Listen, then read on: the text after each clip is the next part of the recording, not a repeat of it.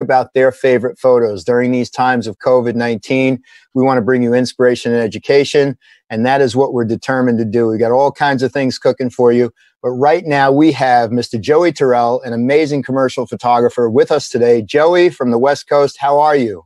I'm great, Mike. How are you? Hope you're staying safe.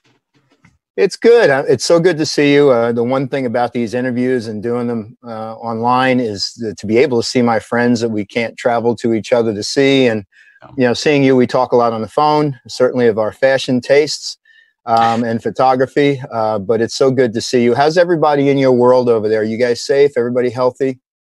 Everybody is staying safe. My brother, who you know is also a photographer, he is out having to cover this story. He is normally out shooting sports, but right now he's out really working on this story, which means he puts himself at risk, and that concerns me. But everybody else in my circle is staying safe, and we're doing fine. Well, your brother Mark is a phenomenal sports photographer, news photographer. I've been following him for years. We've worked together for years. I feel the same way. My daughter is a nurse, and she's in the front lines every day. Yeah. I haven't seen her for months and probably won't for another few weeks, but we're going to do a drive-by this weekend so we connect. We're so happy to have you. And I know I've seen this. I've talked to other photographers about this. Paring down your work to about 7 images, 6 or 7 images is probably not an easy thing. You probably have more favorites you want to show. And I know people can look you up, just Google you, Joey Terrill, and they can find your work online. I assume, is it Joey Terrill for Instagram as well? Yes, all one word. So they'll be able to see the full body of your work when they go online. I know you've got a really nice educational blog as well. But let's start off by talking about, to me, what's always interesting is, when was the first time you picked up a camera? And take us on that journey to that point that you realized that this is what you were going to do for life. What's strange about it is I didn't pick up a camera first. I actually went into the darkroom first. For whatever reason, I was completely fascinated by making prints and I guess like the Zen feeling of being in a dark room and working on pictures and things like that. I took old family negatives and would print them, and I had a great time doing it. And I was 11 years old at the time.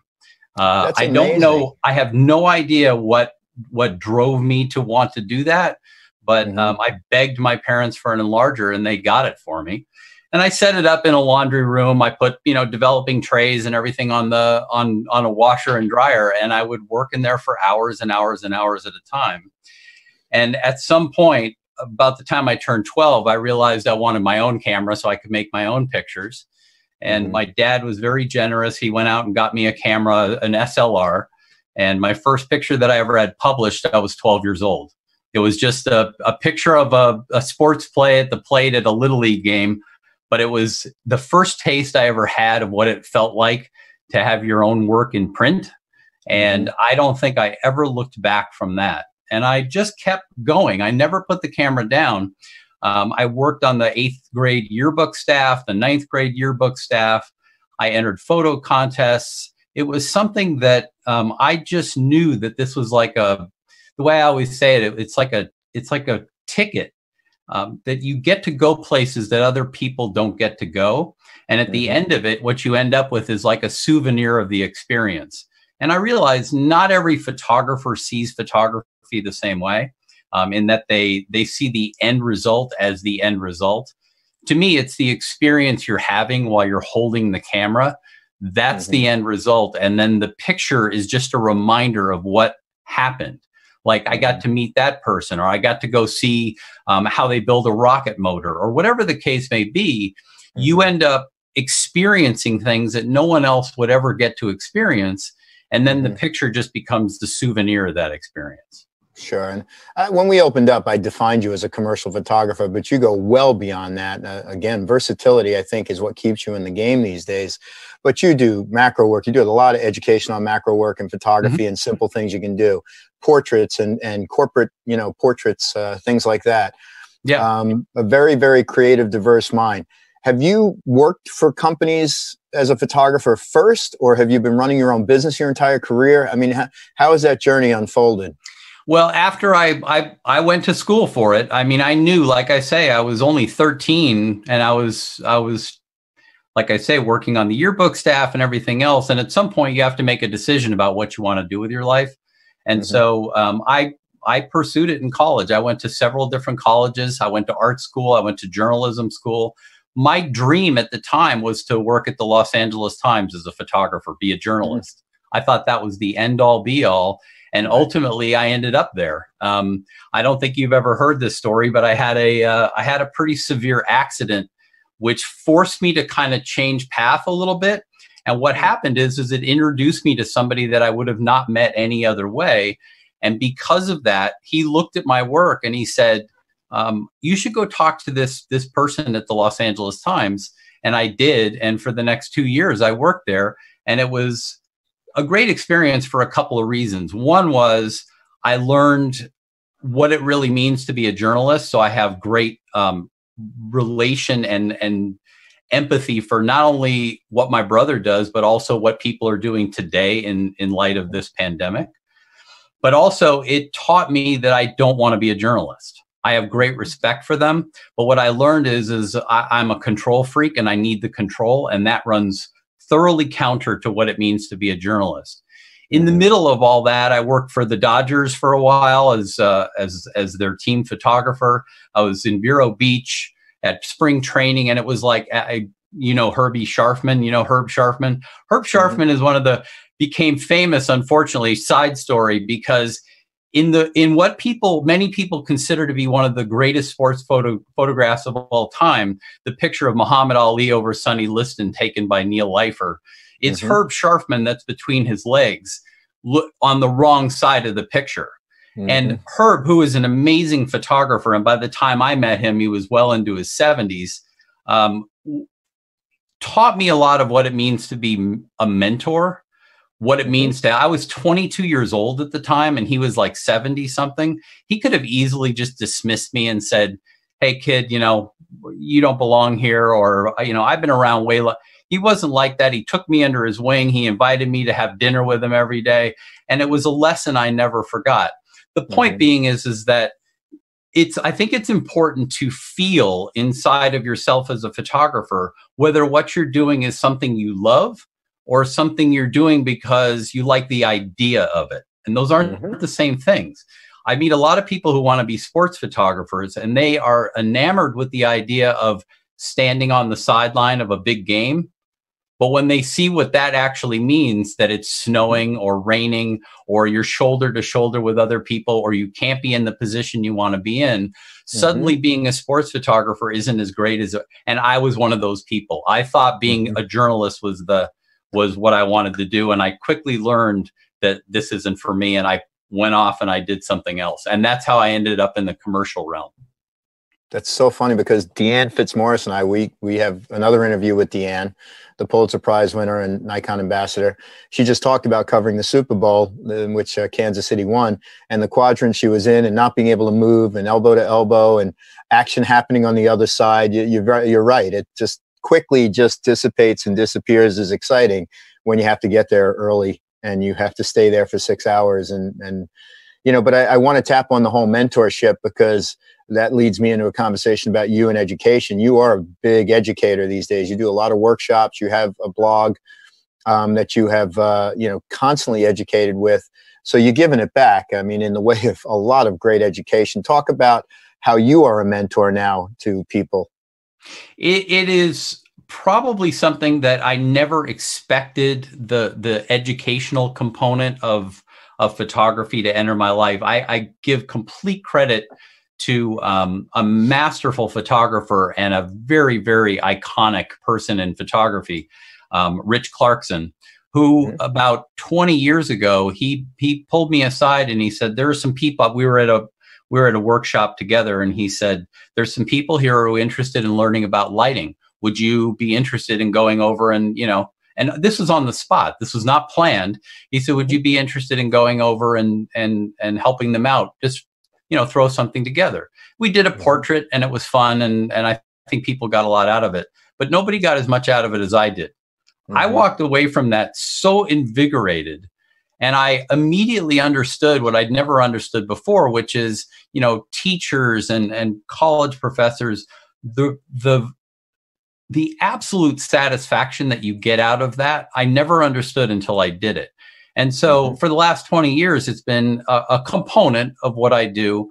I'm carefully choose where I like to teach, because not everybody has the same philosophy about teaching. I know there are some, you know, and I don't think this is controversial to say. I think it's just a fact that there are some people who have the philosophy that photography is a club and you need someone else's permission to join it. I don't subscribe to that at all. It's not a boot camp. It's not a place to make sure that people understand that I'm here and you're here and you should never forget it. It's an opportunity to take all photographers, no matter what level you're at, and raise them up a notch or 2 notches or more. That's all it is. And so from my perspective, if I have something that I know that you would like to know, I'm more than willing to tell you. And people say, and it's the funniest thing to me, they'll say to me, they'll go, you know, you seem so open, you'll tell us anything. And I'm like, why wouldn't I? And they say, well, but you're giving away all your secrets and everything. I said, look, I have made so many mistakes over the course of my career. There's no way you'll catch me. I'm so far ahead of you in mistakes. You will never catch me. So I already know what not to do. You don't know what not to do yet. You're going to have to make those mistakes. I'm not worried about it. So I'll tell you anything you ask me anything you want. I'll tell you anything I know. And that's an amazing thing, because what you've just talked about in Rich Clarkson reminds me of 2 things. I think it was Rich is the first one I ever heard say that the best photographers in the world don't show the bad stuff. And Rich was a tough critic when he was critiquing portfolios. And what you say here about you and giving back, the best photographers in the world are not afraid to share their secrets, because they're never intimidated or insecure, and actually have a better positive attitude to say, hey, if somebody else can do it better, that's even great. That's a testimonial to my mentorship. So with that, what I'd love to do is start to bring up some of the pictures that you've selected for us. I'm sure they have some great backstories and meaning. Do not spare any details as to how you made some pictures. So I'm going to start to share this screen, and I'm going to pull up a Keynote deck, and we're going to go right to play. You and I get pushed to the side, and now the beauty of your art starts. Handsome gentleman, nicely done portrait. Talk about this. What's the backstory here? What's this about? So it's funny, because we just finished talking about Rich Clarkson, and now we're going to talk about Rich Clarkson again. It's a long story, but it's a worthwhile story. So about a little more than 20 years ago, I had been doing commercial work for a number of years. It was going very well. I was, for the most part, happy. But at some point, you know how you go through your portfolio and you kind of review what you've been doing, and you look at the work, and back then, you know, websites weren't as common as they are now. So it was a printed portfolio. But you look at your work, and you're always looking for the recent stuff, and you say, I need to pull some old stuff out, put some new stuff in. And I realized that I had gone 3 straight years without doing a piece of work that I was proud enough of that I wanted to put it in the portfolio. And that isn't because I was doing bad work necessarily. It was because the work I was doing was being done for someone else, and I wasn't particularly proud of it. It was good. It served the purpose, but I wasn't finding any sort of satisfaction out of making those pictures. And it got so bad that my brother and I had a conversation, and I said, you know, we should really look into doing something else. I said, this isn't working out for me. I'm not happy. I felt a lot of stress and so on. And about the same time, I got a brochure in the mail, again, more than 20 years ago. So brochures in the mail were a common thing. I got a brochure in the mail for a workshop that was being held in Jackson, Wyoming. And the workshop had as a list of faculty, a who's who of nature and documentary photographers. I mean, all legends, every single one of them. And I said to him, I said, I've never been to Wyoming. This seems like a fun thing. What do you say we go? So we did.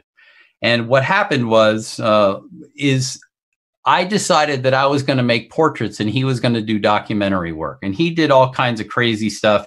He actually mounted a remote camera on a horse. He's a big remote camera guy. He put a remote camera on a horse. He's been known to do that quite a bit. Of crazy things. It was really fun. But I did portraits of cowboys.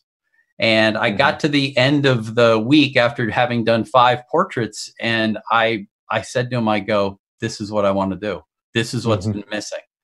And the lesson of it is that the great Life magazine picture editor, John Loengard, has a quote that I've heard many, many times.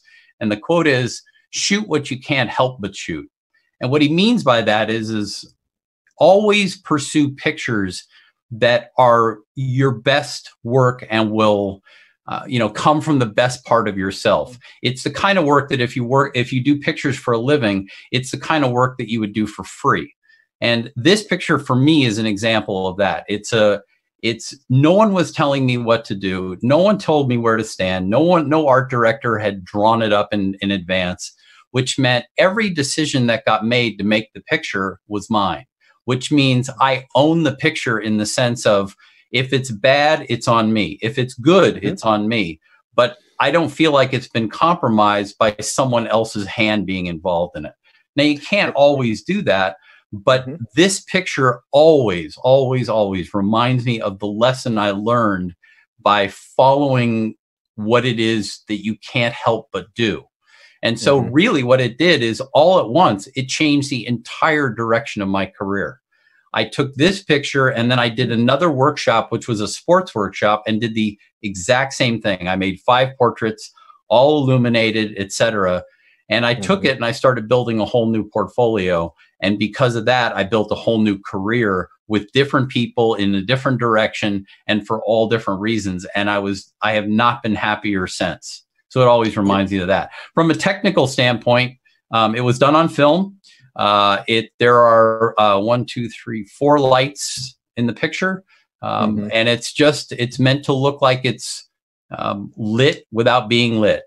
The idea is there are couple different kinds of lighting. You can light for effect, or you can light to simulate reality. And in this case, I'm lighting to simulate reality, or hopefully.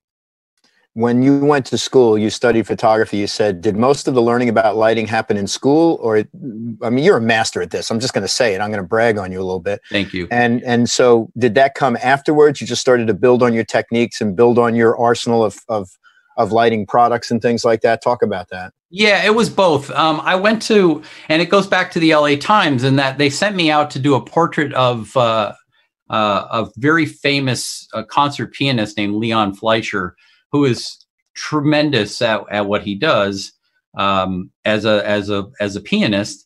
And I took out a couple of tiny little lights, and then I didn't know what I was doing with it, because they said to me, we'd really like it if you went out and lit this. And I panicked. I'm like, oh my God, I don't know how to light things. I don't know. So I got a hold of a couple of lights and I made a picture, and I was thrilled with it. And it helped me to make the decision, because I had controlled everything. I put the lights where I wanted to put them, and I had positioned him the way I wanted to position him. It was still for a journalistic publication, but when you're making a portrait, it's a control thing. You know that every element is being controlled. And I walked away from that saying, I really like this. So to answer your question, as I've gone through my career, yes, lighting has been something that dovetails very nicely for me with the control, because I want it to look a certain way. And one of the ways I can make it look a certain way is through light. And I want to point out that you mentioned this is back in the days you were shooting film. So there was no, cheat card on the back of the camera. No. There was no, instant gratification of what that lighting looked like, or instant information. So this is a bit more of a challenge, It is, but Mike, I'll tell you, there's something to be said for that. And I would almost encourage photographers. Ansel Adams, the great landscape photographer, he always advocated picturing the finished picture in your mind before you even begin. He had a name for it. He called it pre-visualization. You can call it visualization. You can call it picture into your mind. Whatever you call it, it's the idea that you think about how the picture is going to finish, and then you just work backward. I always draw the metaphor, the comparison to cooking. If you don't know what you're going to cook, you have no idea what ingredients you need.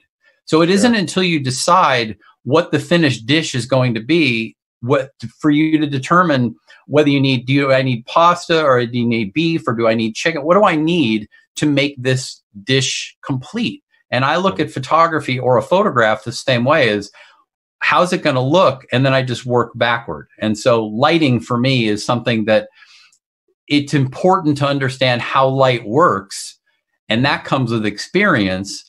But yeah, I really think that a good exercise for a photographer is to cover their LCD, try to picture how an image is going to look, and see how close you can come just by taking meter readings or picturing how it's going to look, and see how close you get.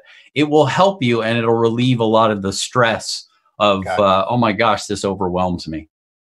So as we roll on, I don't know, from that picture you just showed to now, a few years apart? Yes, definitely.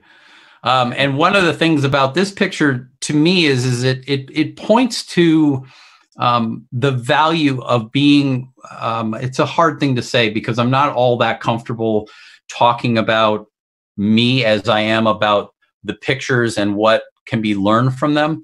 But I'll say this, there is a lot of value as a photographer to me to being a well-rounded photographer. Maybe that's a good way to put it, because I always feel as though if you understand how to do this kind of photography, it will help you in that kind of photography. And then that kind of photography will help you in this.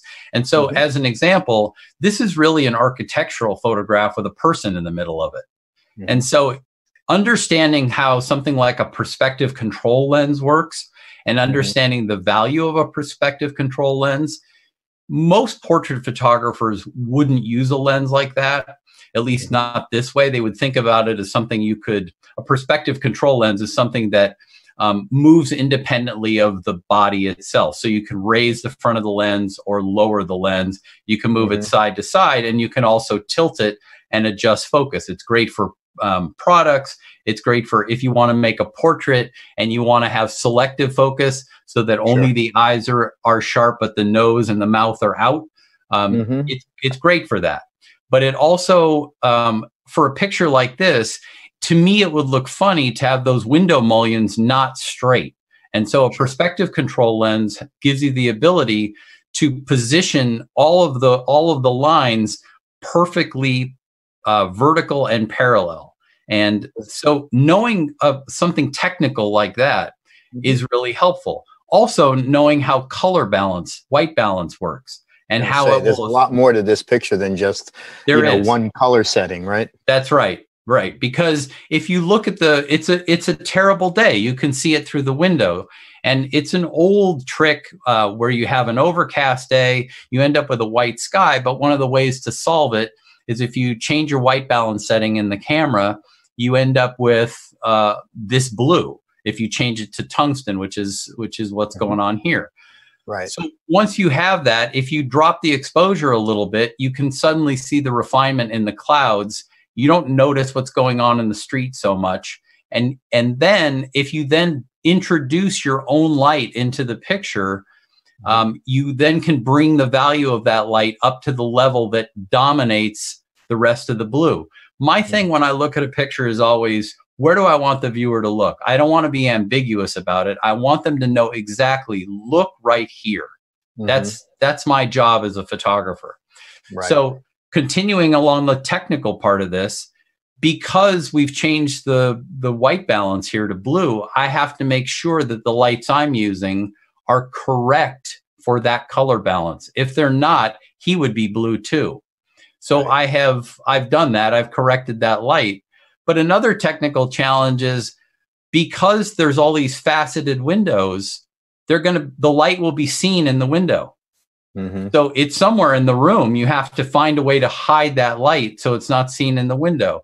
So that involves taking what's called a flag and putting the flag, which is just simply black fabric, placing it between the light source and the person so that the light hits the person, but it doesn't hit the window. The window can't see the light source. So that gets rid of the reflection. Very precise with that light. You're going to be right. So, and you're precise using a grid, which is what I'm using. And then the last thing I would point out is because the beam of light is so narrow, and controlled, you need to be able to see the rest of them. Now, his right and left arms, I can see okay, but you'll notice his knee has just a hint of value on it.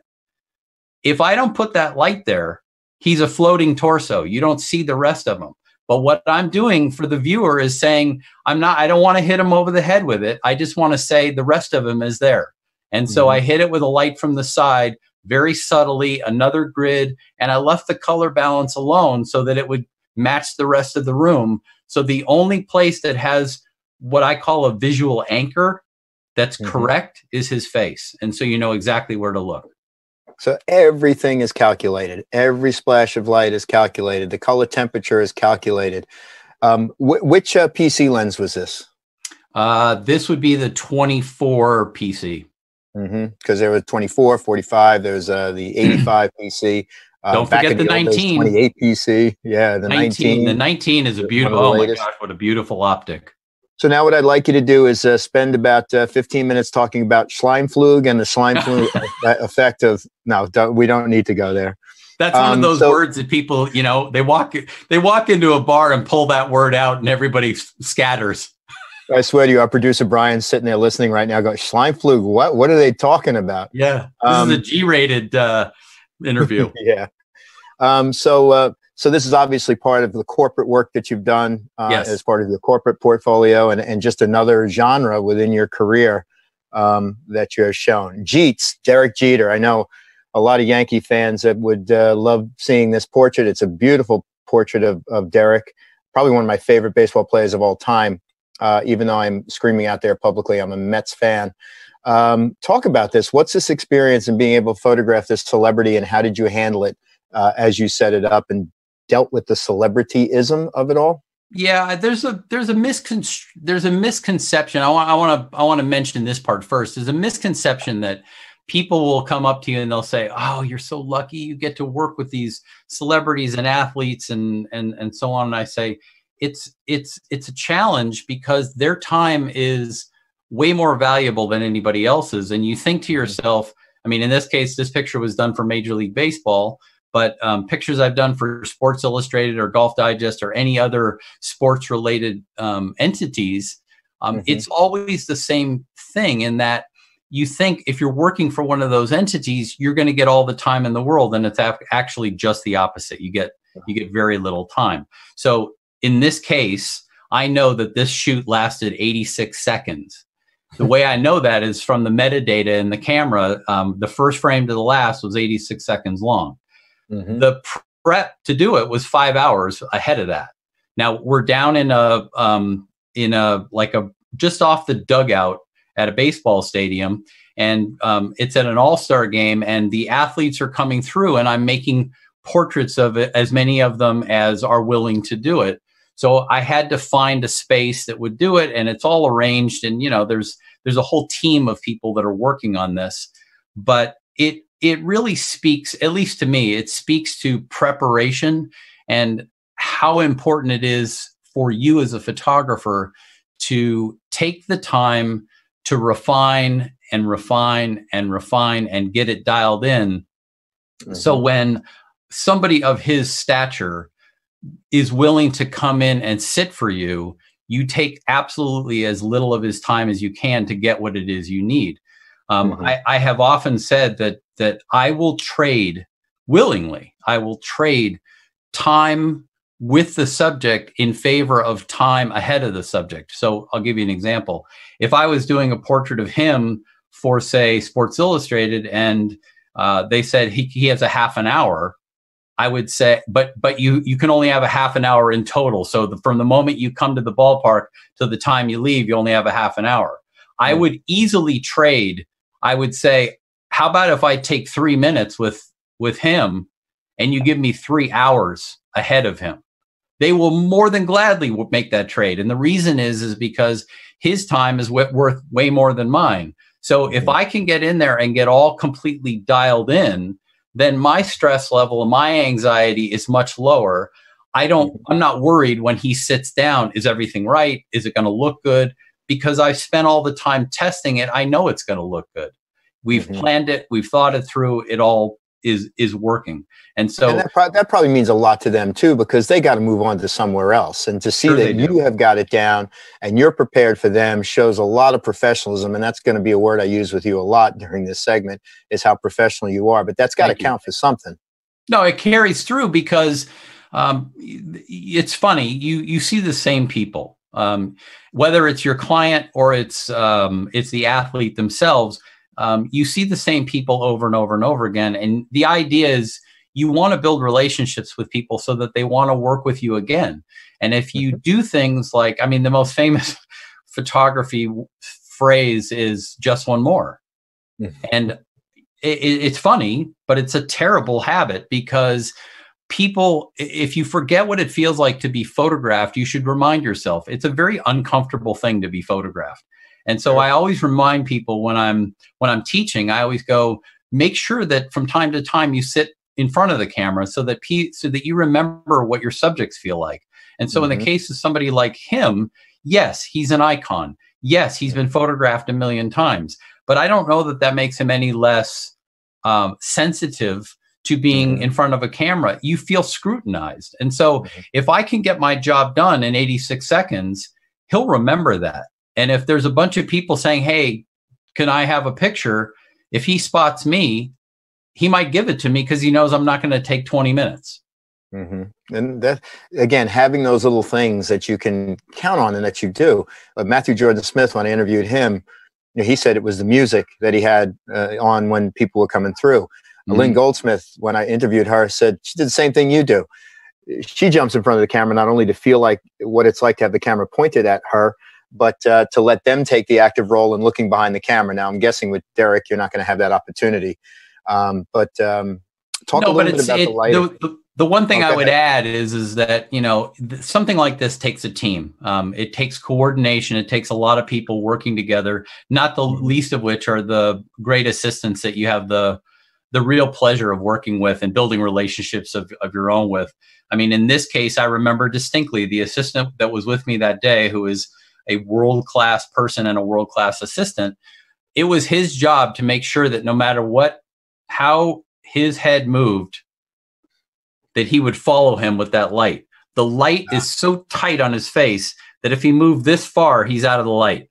So that meant we had to rig something so that the assistant could very easily track him as he shifted or moved in and out. It was a critical thing. And you have to trust your team to be able to, pull something like that off. It's critical. How many pictures did you get off during this shoot? I'd have to count, but I would say at the most, 9 or 10. Yeah, it goes. Yeah, it's not something you're motoring through. You're waiting for him. I mean, maybe it's drop a shoulder. I'd rather work with a subject and get 1 or 2 good frames than just hope that I get it. When I was younger, I used to do that. I was so freaked out by all the lights I had going and not being as prepared as I could be that I forgot what a lot of people refer to as gesture and what's going on inside the frame. And I was so focused on the technical aspects that I wouldn't work with the subject enough. And I realized I have to get to the point where the technical stuff all falls away and it's me and the person. Gotcha. Me and the person. Well, beautifully, beautifully done. Thank you. I love this portrait. I've seen this one before. Where are you? Who is that? Why are you photographing them? What's the backstory on this? So up until recently, this was the world heavyweight champion of the world, Deontay Wilder.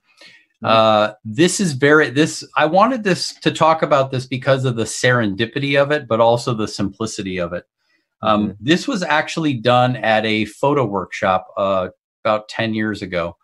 And he was at the Olympic Training Center in Colorado Springs, Colorado, training. He's got a great story. His daughter, if I'm not mistaken, has a congenital birth defect issue. And he has done everything from driving a beer truck to all sorts of things to try and support her and her medical needs. Right. And one of the ways he started trying to support her was through boxing. So there he was at the Olympic Training Center, honing his skills, The Olympics were, I want to say, in 6 months or so, and he ultimately won the bronze medal, if I'm not mistaken. But I walked into the boxing gym and I started talking to people. I needed a subject for the class that I was teaching. And I walked into the gym and I said, you know, who's the promising one here? And I just, you know, engaged a number of different people in the room, and they said him. And well, he's 6'8". And so when I walked up to him, I mean, I was like, he's massive, and his reach is unbelievable too.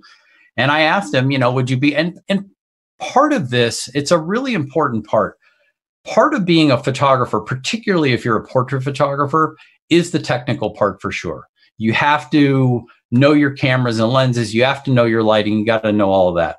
But the other part of it is the human relationship you bring to it. How able are you to convince people that you're not going to make them look bad? How able are you to convince people that it's worth their time to go in front of your camera? It's a skill every bit as important as your ability to, you know, work f-stops and shutter speeds. And so I was able to talk him into spending some time. It's particularly difficult because there's a class going on and I want them to shoot as well. So he has to commit to a little bit of time. And so what I wanted to do is demonstrate to the group that we're in a room at the time that's all fluorescent lit. The light is horrible. It's even and it's terrible. There's no drama. What I have pictured in my mind is some Scorsese kind of boxing gym, the kind that, you know, there's a big shaft of light coming in through a skylight or something like that. But that wasn't this gym. It had a high ceiling, but it was all fluorescent lights. And so this is a great example of what one single light can do, number one. And number two, it's problem solving. On either side of him is ugliness. But this one blue wall, to me, was an interesting spot. And so what I did is I just put a single light up on a light stand as high in the air as I could get it. And by doing that, it made the source very small. When you make the source small, you get a lot of very strong shadows, as opposed to a softbox, which makes the source large. The shadows become much softer. So in this case, I wanted the drama of the shadow, and I wanted the light to fall off, you know, down around his knees. So again, it's the same kind of thing. I want you to look here. And so in talking to him, you know, I looked at this blue wall and I said, this would be a great place for a portrait. And then I also looked at, you know, what kind of wardrobe do you have? Do you have any other shorts? And he had these red shorts. And I thought this would be perfect. It's red, white, and blue. He's an Olympic boxer. It'll be great. And so I had someone hold the stand, you know, it was straight up like this. And I just had them tilt it so that it was almost coming straight down. And I just had him look up at it. And I say that the simplicity of it is important because I think sometimes when people think about lighting, they think they need to have 3 and 4 and 5 of them. And I always say, start with one. And when you feel like you've run out of possibilities with one, then try 2. But until you can master the one, I think you're just going to overwhelm yourself. But even at 1, there's plenty that you can do with a single light source. Well, you know, a lot of times we're outside, we have that one light source, the sun. So anything we can do to simulate that is a great thing. And, you know, you bring up a very important point I want to reflect on and just at least mention before we move on is your job is to make people look good. I deal with that in rock and roll all the time. And in the work you do, you want someone to bring you back. You want to make the best possible picture of them you possibly can. Yes. And what I love this simplicity because I use the word intent. Everything you do is with intent. And to try to simulate that one light overhead that's in a hallway with not a lot of other light around it. I mean, you've done it so perfectly here in the way it kind of fades out and, you know, carries down through his body. But I think it's just his look and his expression that brings it all together for me. Well, I appreciate that. But I would add that, you know, I hate to characterize photography as a choice between being technical or being natural. But I would say, and I always use the metaphor of like a painter. If you give a painter a single brush and a single color, they'll still paint, but it's going to be pretty limited. If you give a painter a wide range of brushes and a wide range of hues, they can do anything. And so I always encourage photographers, think of the technical part of photography as brushes. So your lenses are like your brushes, and then the technical knowledge you have is very much like the hues and colors and shades and tones that exist on a painter's palette. I bring that up because one of the functions of lights is the ability to make them narrow. Like in the case of a speed light, a lot of people I don't think either don't know or don't use that there's a zoom function where you can take and you can narrow the beam down so that it's very, very narrow. So light isn't going everywhere.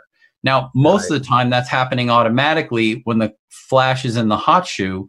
But when you take it off, you can actually control that beam. And so in a case like this, what I did is I narrowed the beam down so that I would get light only where I want it and not everywhere. And so what I'm really trying to say is this is an example of taking technical understanding and then using it to make the picture you're trying to make. And that, I think, is the perfect marriage of photography. Absolutely. And very, very well done. Here's a gentleman that many photographers recognize. His name is Jay Maisel. This is a beautiful portrait of Jay. Thank you. What's going on here? Why'd you make it? Where were you? Tell us some of the backstory. Tell us something interesting that Jay may have said during the shoot, because I'm sure there was. What's going on? So this, again, it's funny how Rich Clarkson runs as a common thread throughout a number of things. And what's funny I just want to say too, though, for those of you that don't know Rich Clarkson, Google him. He is one epic photographer and has pioneered a lot of workshops. So Google him when you get a chance. But continue on. Sorry to interrupt. It's all right. He has been just to say a word about him. He's had 5 photo careers that any one of us would be eager to have. Director of photography, contract photographer. I mean, he was the head of NPPA. I mean, he's done so many things for so many people. It's hard to quantify. But exceptional photographer. Yes, yeah, that too. That's what's amazing. Anyway, so I was at a workshop, one of his workshops. This is probably, I don't know, eight years ago or so. And there were a number of photographers that were there, icons, Jody Cobb as one, the great editor, Marianne Golan, just a whole list of people that were there. And the NPPA was actually writing a story on Rich and the faculty and the workshops. These are all icons. You would know all their names. And he said to me, they're here doing a story and we need portraits of all the faculty. Could we ask you to do that for us? And I'm telling you, I was, the minute he asked, I was terrified. And my first inclination was to say, absolutely not. Because really, it is absolutely, it's incredibly intimidating to shoot people who are your heroes. And every one of them is a hero of mine. So the idea of them standing in front of my camera was absolutely a horrifying thought. And my knee-jerk response was to say no. Do you feel like you're going to be judged? Is it so they're going to direct you, or you lose your power? What's the fear? It's the fear of, and well, that's what's funny. I mean, I have shot all kinds of iconic people. I mean, Jeter, Ariana Grande, Rihanna, Justin Bieber. I mean, there's bunches of people that I've shot who you would think would be intimidating. None of them intimidate me, but other photographers who I respect, and maybe it's because what they do is something I understand, and therefore I respect it more than maybe I respect, what it means to be a singer or an athlete or something like that. They're icons to me. And so the idea of doing that was something that was just crazy. The other reason it was crazy to me is I didn't have anything with me. I didn't have any gear. I was there visiting, just like almost on vacation. I wasn't part of the workshop. I wasn't a student at the workshop. I was just there, saying hello to some friends, Rich and some other people. And to use his word, he said, "Can we take advantage of you being here?" And I thought, all right, I'll figure it out. But I immediately realized I have no gear, and I'm a gear guy. you know, I need my tools. And so it became an exercise in problem solving. I had to figure out where I could get lights and modifiers and things. So I went to the catering department and I got black and white tablecloths. The black ones could be used as flags. The white ones could be used as diffusers. I got chairs and tables so that I could build obstructions so I could create shafts of light. I actually borrowed, if you've been in a hotel and you've looked up in your bathroom and you've seen sometimes there's like a grid pattern kind of plasticky thing that directs the light straight down. I went up and took that out and brought it with me so I could use it as a grid to control the light. And I just, monkeyed around until I got it all set up the way I wanted and created the kind of light that I would normally use. But I used anything and everything that I could find to do it. And it taught me a lot. One is the value of really good gear. The other is that there are ways to solve problems. And if you really think about it, there is a way to make the picture that you want to make. The portraits of Derek Jeter and the boxer and Jay, what's your focal length? Is that closer to 85 or 105? I'm a big, I love 105 to 200. I love that range. That's a big range for me. So this is probably, I'd have to look, but this is probably somewhere between 150 and 200. I just like what longer lenses do to the human face. It's my go-to lens for so many years, long before digital existed, was the 180-2.8 ED. The internal focusing, one of the most beautiful lenses, and you could shoot it wide open and it just looked brilliant. Today, the equivalent of that lens for me would be the 105-1.4. But I love the way that it rendered the human face. And so I've always been, I've always favored that 100 to 200 length. I can associate with you with a little bit of the nerves in trying to photograph one of your mentors or idols as a photographer. We were at the Photo Plus show recently, and we had the Nikon on display, but we also had a legendary rock photographer, Baron Woolman, there. Oh, yeah. And, it was like everything moving at the same, got to get him, got to get his portrait, got to do it at 0.95, but to me, what you're doing is you're kind of laying it out there because that person's going to be expecting to see that end result. So you better get it, and you better get it right, because now you're kind of laying it out there. And I will say too, Joey's mentioned Jody and Marianne, two amazing people in photography. Marianne's an incredible editor in photography as well, and Jody Cobb paved the way for women in journalism. So the two great people in this business. So I could see where the pressure factor comes right, but in. Jim Richardson from National Geographic, Tom Mangelson, the amazing nature and landscape photographer, and Rich Clarkson himself was one of them. So all of a sudden, you're saying to yourself, "Oh my gosh, if I don't die before this is over," and you just hope that you flatter them with a portrait that they're happy with. But I bet you now you're happy you had that opportunity. Yes, and hence the value of not saying no. So when Jay saw this picture, I got to know, what was his response? I don't know. I honestly don't know. The way I look at it, knowing Jay, and I've had the good fortune to spend some time with Jay, the fact that I didn't hear anything about it is probably the best news possible. No news is good news. Absolutely. I think that one thing, Jay is an exceptional photographer, the master of color and light and shape and throughout the frame. And as he taught, and I've been to some of his lectures, first one to ever let me see that there was actually an arrow in a FedEx logo, which I looked at for years and didn't see. And he has a great way of teaching everybody how to see. Yes. We're going to kind of shift gears to something you've been working on a lot more lately. And don't reveal what's in the photos just yet. Let's talk a little bit about what your inspiration is for close-up photography. To me, every time you post a picture like this, it's a guessing game. What did Joey use now? Because it's probably some common household item. And I never get them right. I don't think I get them right. I don't know what this is, but I'm sure you're going to share it with me. But you do some exceptional close-up work. What drove you to macro close-up and made that a bit of a passion of yours? Because you're doing a lot of that lately. Thank you. It's something I've always loved. For years, I was I did a lot of scuba diving around the world, and it was a real passion for me. And I didn't really realize why it was a passion until I started thinking about it after I did that cowboy picture. And the reason was this, for the same reason. It was the only place I could go where no one was talking to me and no one was telling me what to do.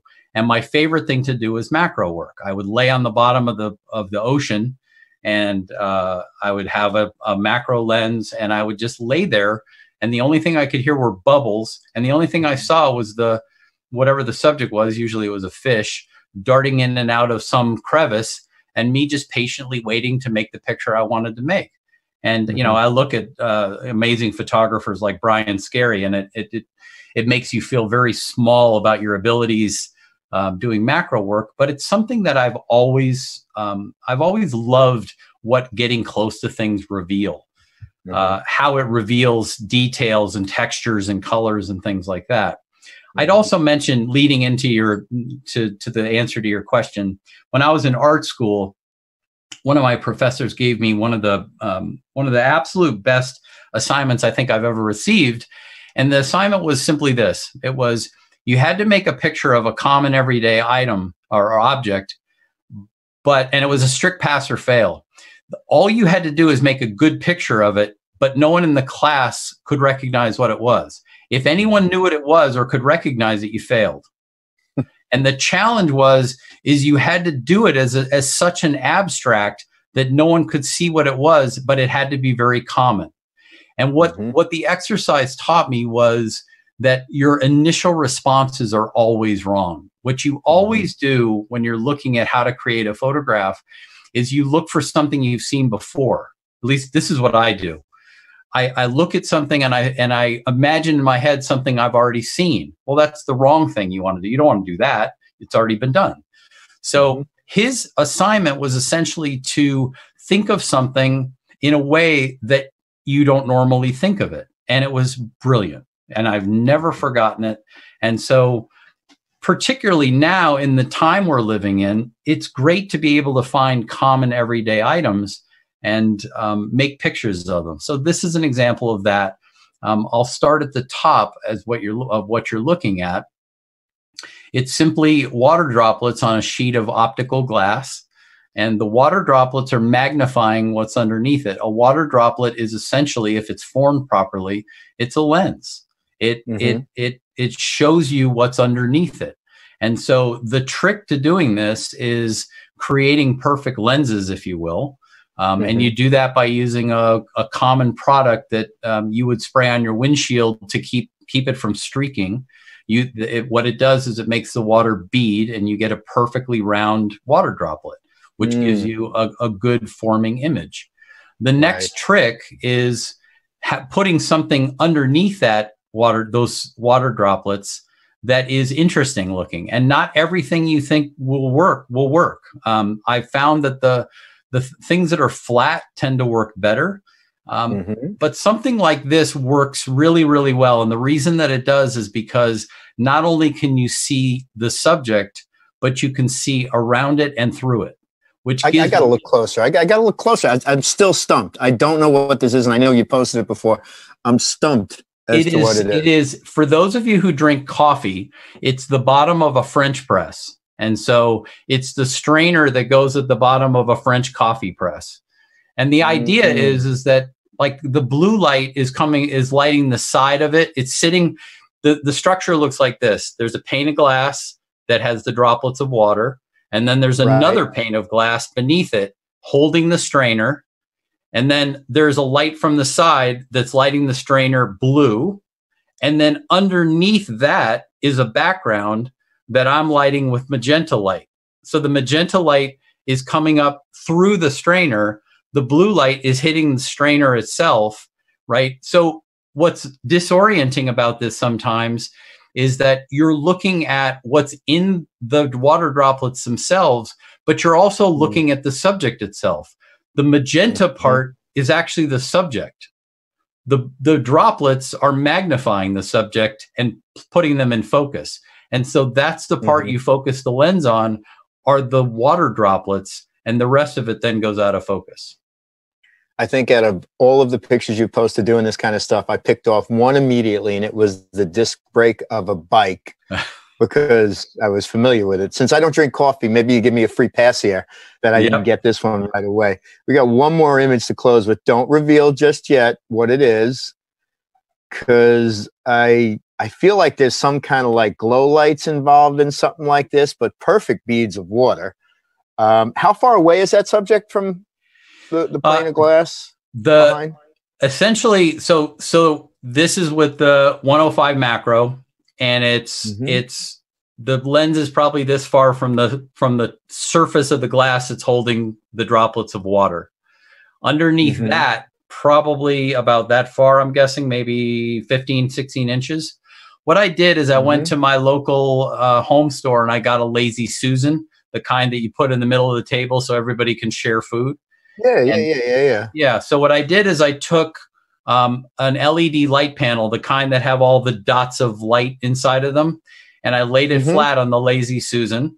And then I took little pieces of colored gels and I laid them out all across the LED. So I have, as you can see, there's green and yellow and magenta and blue and all kinds of different things. And I affixed them to the top of the LED. And then what I did is I just took my hand and I rotated the Lazy Susan back and forth, and I made like a 5-second exposure. And so what you're seeing is those streaks inside the water droplet. But if you look past the water droplets, you see it streaking in the background as well, out of focus. Now the dot, the way you get the dot is a little bit of a hesitation at the end of each rotation. So when you get to the end of the rotation, if you just hesitate a little bit, it'll burn in and create the dot. And the idea behind that is it creates movement. It makes it feel like it's like a comet. There's a dot and a tail behind it, but that's just simply done by, back and forth, back and forth. And there's some experimentation that goes on here. You gotta, what's the right rotation speed? And, it's at 5 seconds or 10 seconds or what is it? But after some experimenting, I was able to make it work. I assume, you move along, it gets better, you see where you wanted to get better, and you just keep going with it. And, since you're controlling the situation, let's go back to you being a control freak. You'll do this until you feel like you got exactly what you want. Yeah, but yes, absolutely. But the joy of it is right there. That's exactly, you asked me like, why the macro? The macro, some people meditate. Some people run, some people mountain bike, whatever you do. Some people fall on mountain bikes like I do. Yeah, all those things. I fall off the ladder. I'm up on a ladder a lot when I do this. That happens too, but fortunately, nothing too bad. But the point is it's the process, Mike. It's the process, the step by step as you feel yourself moving closer and closer and closer to what it is that you visualized in your head when you started.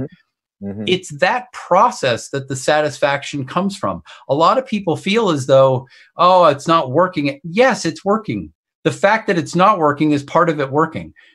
Every mistake you make moves you closer to the solution that works. And so if you find, or at least I do, when I do macro work, that the hours just pass by because you're so focused on what you're doing, you find this flow state where all of a sudden 4 hours have passed, you've got what you wanted, and you have no idea that it took you 4 hours because it was such a joy to do. Now, on that note, that's a great thing to end on, as we've cut through this hour really quick. That's the best part. These hours fly by because there's so much great stories. There's so many great stories, so much great content. This is a little different for us. There's a lot more educating here about process and lighting and in this case, macro. And listen, I have to tell you, we did a Nikon School online class with you on just this topic, close-up and macro photography. So those of you tuning in, check that out with Joey. And, within this month of May, it's free online. So, Joey, I can't thank you enough for being with us. This was great. It went by so fast. Man, when they go fast. I know we've talked a lot about really cool stuff, and but thank you for being, that technical professional photographer you are. I will tell you folks, look at Joey's website, check him out on Instagram, just Google Joey Terrill. And that is your Instagram handle, right? Joey Terrill? Yep. And you're going to see some magnificent work, but follow his education, because you will learn a lot, and he offers it up to you just from the goodness of his heart and soul. So thank you, Joey. Thank you, Mike. Really appreciate all you do. Stay safe. Yeah, you're welcome. And listen, those of you tuning in for the Creators Hour and this episode with Joey, please take some of that passion he brings and use it. Learn some of these techniques, practice them, experiment, and continue to stay safe during these rough times. Again, the Creators Hour site has all kinds of things going on social for Nikon USA. We've got challenges. We've got 2-minute videos of ambassadors and what they're doing during these times. We've got more great interviews with epic photographers, Joe McNally, Amy Vitale, Carol Guzzi, Lindsay Addario, you name it, Lynn Goldsmith. We've got them all. So please stay tuned in. Everybody out there, be safe. For Nikon, I am Mike Corrado, and we will see you soon.